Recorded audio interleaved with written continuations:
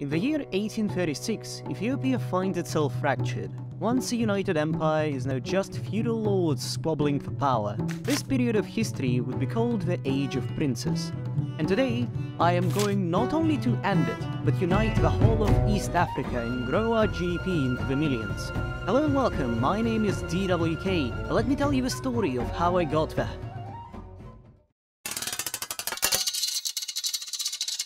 I began the game as Shiwa, an Ethiopian state located in the middle of modern-day Ethiopia. To our west lay fractured Ethiopian Christian states, while to the east Islamic ones.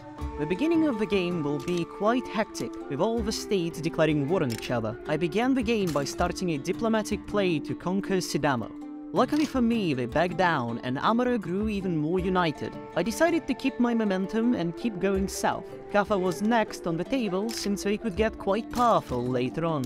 This time they were not only not backing down, but also brought Borana with them. This was perfect for me. In one war we could unite the rest of Amara. While the army was busy preparing for war, a certain outlaw prince rapidly rose to power and was now on his way to claim the throne of Shiwa. The current prince, Sal Salisi, tried to object, but all attempts to apprehend the outlaw failed. And the army wouldn't mind an actually competent commander to lead them in a war against a larger army.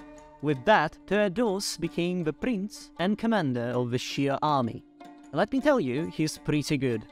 While the newly hired General Hellel held the Kaffa front, Teodos quickly overran Borana.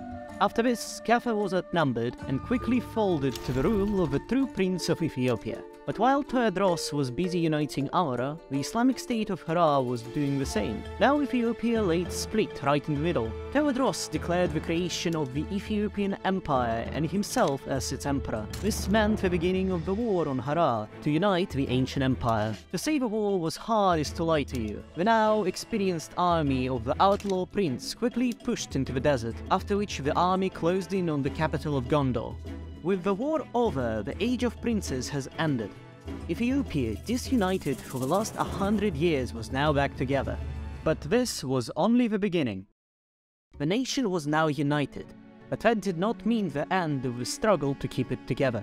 Many people were lucky to live in poverty, while others weren't so lucky and were starving. If Teodros wanted the country to outlast his reign, he needed to make sure the country relied on itself and kept the people fed and happy. To achieve this, the capital was moved to Gondor, the rightful seat of the empire. The main issue laid in the lack of infrastructure in the empire. Of course, there wasn't much that could be done to the state of Oromia, which was almost entirely comprised of desert. But the rest of the country could be improved. The emperor declared road maintenance to be done all over the country to make sure that goods actually arrive where they were needed. Next was the process of setting up tool construction to improve the production in the fields. With the basic needs fulfilled for now the problem of taxation needed to be tackled. The Age of Princes left almost all government administrations abandoned, and as of now the country was losing half of its tax. Historically, Teodros wasn't just a conqueror, but he also advocated for many reforms within the country and church.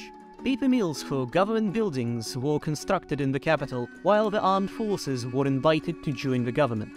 Now with increased funds, the country could begin constructing manufactories all over the country to improve the lives of its people. This also brought change to the political landscape, creating a new interest group of industrialists in the country. In the year of 1851, the University of Gondar opened its doors. The emperor knew what power the Industrial Revolution could bring to his country, though as of now Ethiopia lacked the crucial resource of coal to achieve that. As one of his last decrees, the now old emperor began talks of expanding the empire in the core of the continent via colonization. He would not see the decree come to fruition in his life, as he died in the year 1853, and was succeeded by Haile Melekot, son of the deposed prince of Shiwa, as Teodros failed to produce an heir during his reign.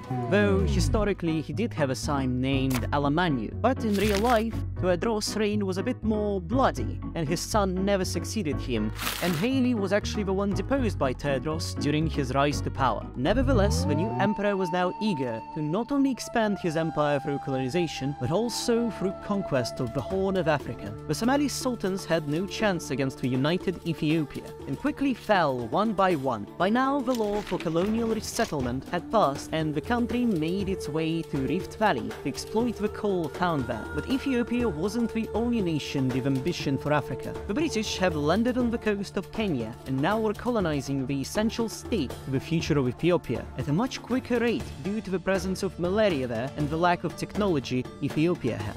Which, I have to say, paradox, is a bit stupid for a country entirely comprised of states with malaria in them. We needed to act now, before the British had a stronger foothold here. Though our army's technology was a bit behind, we could exploit the lack of British forces in the colony. A swift diplomatic play to kick the British out was started, and we moved in on the clueless Brits.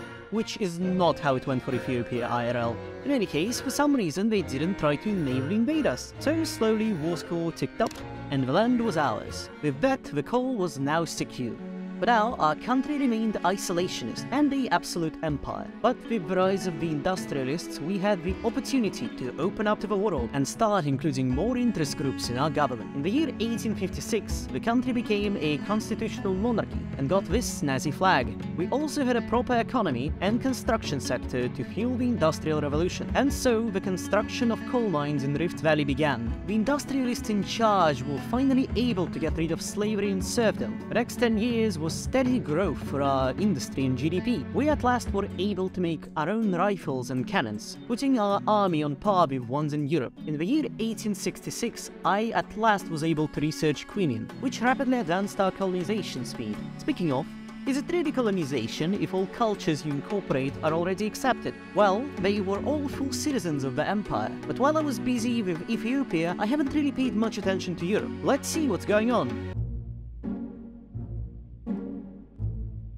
Never mind, I have no clue how AI accomplished this early. But going back to Ethiopia, the desert state of Oromia at last had infrastructure. Great beasts of steel and fire, as we were called by the local tribes, cruised at never-before-seen speeds across the desert. From here, the country was quite stable and profitable, and the GDP began to skyrocket. While most of the coast was secured, only Portugal remained, and had decided to go further inland. Before, we couldn't do much against them, but now the country was more industrialized than some European nations, and I had access to repeating rifles. To end this campaign, I moved to secure the Portuguese colonies in one great final war. We swiftly moved across the land, and swiftly won the war. Of course, if I wanted, I could continue and slowly take the rest of the colony, without getting too much infamy. But I think you get the idea of how this campaign went. In any case, thank you for watching. If you enjoyed it, be sure to subscribe since this channel is new. See ya!